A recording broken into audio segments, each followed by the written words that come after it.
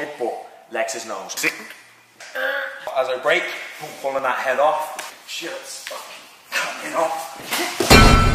What's up guys, and welcome to a brand new series. If you've been following me recently, you'll know I'm getting back into that fight life, that's fight training style, where we're bringing back that functionality, explosiveness, and still building muscle and a good physique. But I thought, if we're going to take all this information and put it into a gym, isn't there a real life way we can use this? And there is, that we're able to adapt some of this to self-defense. So I'm bringing in a co-host for this series. Welcome to the little screen, Scott Harvey. Hello. AKA Hazard Harvey, who is a MMA athlete going pro this year. Yes, that's the plan, that's the plan. You are fighting with who? I'm fighting with SBJ in Charlestown. Trained here for approximately 8 years, and I'm going to take you through some self-defense stuff today to help keep you safe on the streets. First, what we're going to do is we're going to take you through some of the most common ways that you might find yourself in an aggressive situation, when you find yourself in a confrontational scenario. And we're going to give you two variations. We're going to give you the break and escape and the break and batter.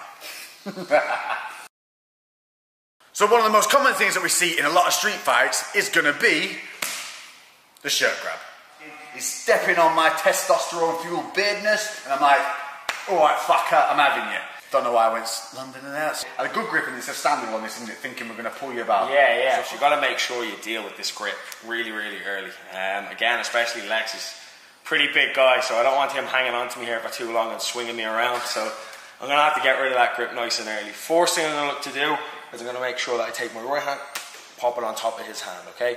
Really important here that I catch at the baby finger, okay? It's the weakest part of the grip. So I'm going to catch the hand and reach over. I'm going to peel this hand over. As I peel over, I just turn my shoulder in the direction of his arm.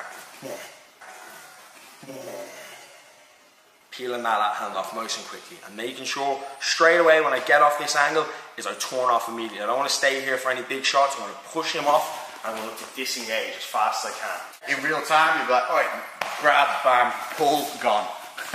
Now, one more little thing to add to that. What would you do if you know they're going to hit you straight off this shot? I'm going to make sure I get my head off this center line. I don't want to leave my head in this line where, again, if that strike's coming, I'm going to eat it.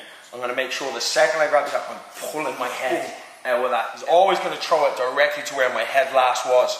So we're going to make sure that head is off. As I break, I'm pulling that head off, pushing off, disengaging quickly. So there you have it. That's the first break and escape. Now for the fun one, the break and batter. Option number two is where you have been left with no alternative but to make sure that you and the people around you are safe, because this boy has got a little bit bouncy, he's got a little bit leery, he's fucking not having none of this, he ain't calming down, and he's coming at you. So come in, I'm intent on hurting you now, you've had enough, it's time to get out there, get yourself safe.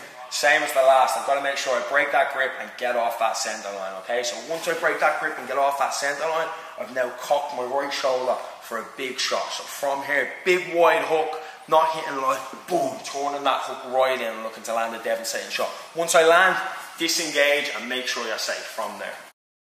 So we'll just give you in a little bit of real time so you can see how it would work. So here I am, you fucking want some? Do you want something? I've had enough of you, you fucking A, fucking come on in, fucking.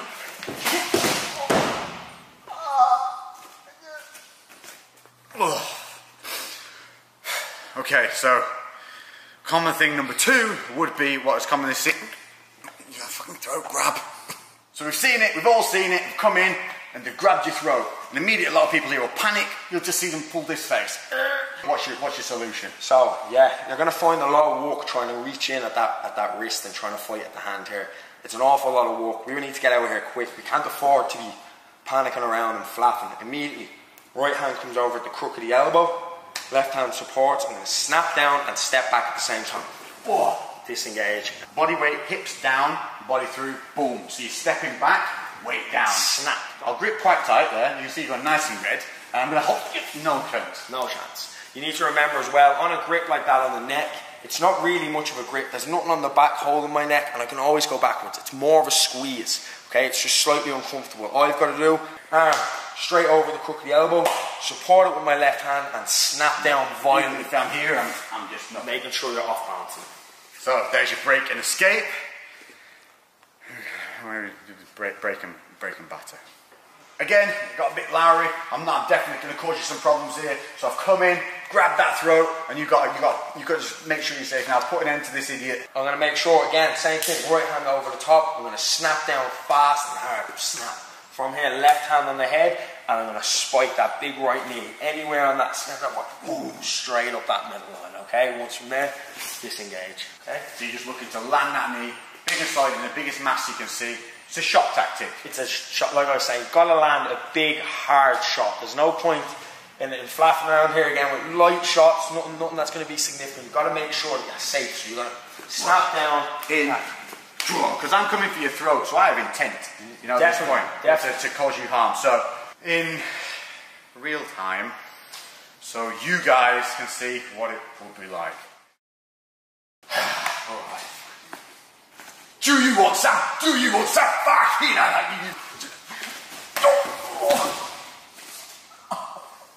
It's good. Yeah. Okay. The most common thing you'll see, third in line, is going to be when someone, the double shirt grab, the double throat grab. So the double or the double, we've got double shirt, double throat. Now we're going to show you it from the double throat because this is the most confrontational side of it. Here we're a little bit safer, we're not actually having any physical harm at this point. If there's hands on the throat, it's a little bit immediate danger. Yeah, most definitely trying to get out of here, okay? So the second they've got those two hands on the neck, it's going to be very hard to fight two hands at once. Yeah, I've got a good grip now. There is more of a grip on this. Yeah, definitely. And if he's big, he's going to crush our neck here pretty quickly, okay? So we've got to make sure that I bring both my hands on the inside to widen this grip. It's strong when it's together. Bringing it in and punching those hands in. From here, I'm going to push on Lex's chest, but as I push, he's going to go back. I have to make sure that I slide back as well, okay? So I don't want to stay here and punch in and try to push him and he stays there. He's solid. I'm going to make sure, punch in and push out as well. So that's the, you know, nice break and escape. Breaking bad. So in, so has he got to put it down again? He's got a bit Lowry. He's come at you. Same thing. Punching inside, breaking that grip, okay? From here, we're going to take a double tie clinch, two hands on the neck, okay? From here, I'm going to look to headbutt Lex's nose. I'm making sure that I headbutt with this top part, that comb over part of my hair, lowering myself, driving straight into the nose. I pull his head onto the headbutt, driving it, okay? Little things to note on that tie clinch. As you come around the back of the head, you're going to have one hand on the back, the other one's going to wrap over and on the top of that, and you're going to push your elbows into their chest. That gives you that real leverage, and you're really doing very little work at that point, so it's really pulling that head in. What we don't want to see is when we've got that clinch, is a wind up, and then come back in, because during that wind up, one, we're losing that tension we have here, where we've got control, and two, I'm opening myself up for that. Boom. So, in real time, what it would look like.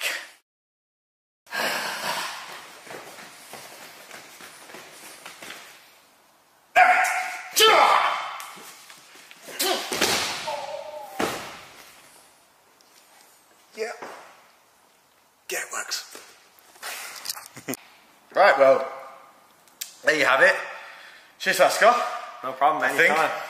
I definitely feel like I've learned a good few lessons there. Hopefully you guys have too. I want to emphasize this is for when you feel threatened, and it's to help keep you safe, people around you safe, and just dealing with the situation. But this is what you will be learning. If you haven't been to a fight class or anything like that, it's things like this that you can put into real life situations that are not only going to keep you fit, they're going to keep you safe in the streets and in the gym. And eventually we will have an entire series built up from this, because this is going to be an ongoing thing, and you're going to see us together doing this. Check out Hazard Harvey on Instagram. All his links are in the description and on the screen here. Definitely. And anything else? Leave your comments below and suggest anything that you'd like me to hurt Lex with next. Most definitely. Oh, yeah, cheers, mate. See you then. We're going to start a new series together. Most definitely. Did you look like you were going to talk then and you didn't get to? You did, didn't you? Yeah, we go again. So obviously, you got... Right there.